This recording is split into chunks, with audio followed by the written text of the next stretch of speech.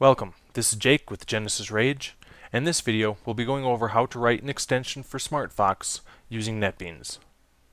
Here I have NetBeans open with the basic extension that I've already gone through and configured. Now before actually adding a handler, I actually like to create the class first before I reference it. So the first thing I'm going to do here is going to create a new file, and we're going to make a new Java class. And this one here I'm going to call some numbers handler. I'm going to leave it in the myxt package and hit finish. Now this class here needs to extend,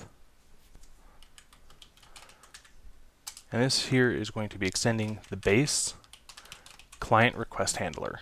We'll let the autocomplete finish that off, and also adds in the correct import that we need. And this class here, after we extend it, we need to override, and this one here we need to override a method called public void handle client request, and this takes in a type of user.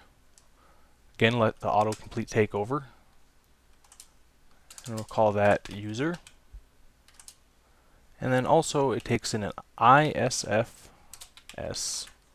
object, and we'll call that object in. And there we have the one method that we have to override in order to extend this class. Now for this extension, we're going to require it to take in two different numbers.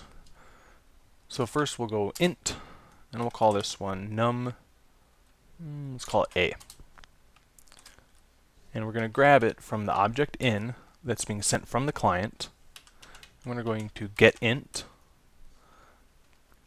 and the key that we send in, we'll call it num A as well. For the second one, int, and I'll call this num B. Again, it's from the object in variable from the client. Get int, and we'll call this one num B. Now that we have the variables that the client object sends the extension, we're going to create an ISFS object to actually send information back to the client. And we're going to call this one obj out. And that's going to equal a new SFS object. Again, allow autocomplete to take over and add in the correct import that we need up here. Now that we have the object created, we need to put something in to send back to the client. So we're going to go obj out, and we're going to put an int, and this one here will send it back with the key of numC.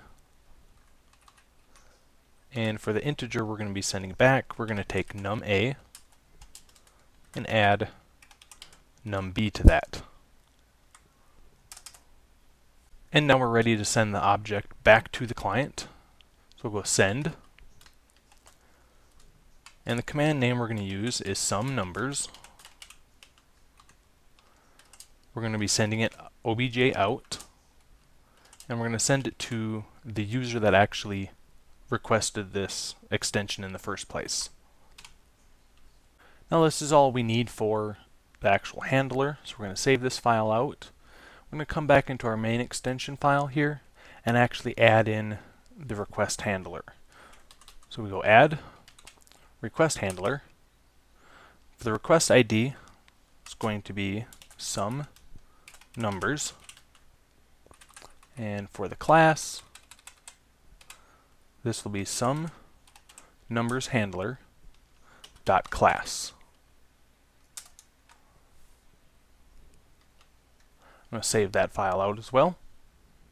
A quick overview of what's happening here is it's listening for a command called some numbers being sent by the client, and that's going to be handled by this some numbers handler class.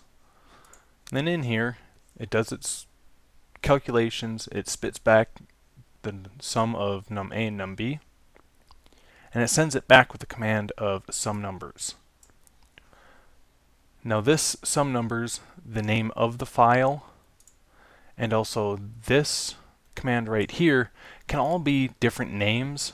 However, I find it easier to leave the same name for everything throughout the entire process. Keeps things a little more organized and easier to debug. So with everything saved out, we can go ahead and build. It's building the jar file, and now it's finished building. So that will wrap up this video, and thanks for watching.